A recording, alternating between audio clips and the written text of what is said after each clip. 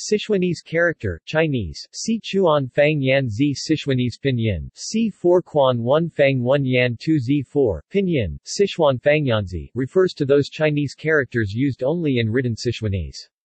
Sichuanese characters are often created as ideogrammatic compound characters, Weiyi or phono-semantic compound characters.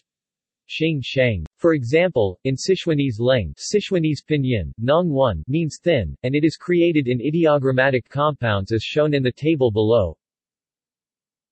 Furthermore, Lao Sichuanese pinyin, now 3, which means to lift in Sichuanese, is created as a phono-semantic compound character as shown in the table below.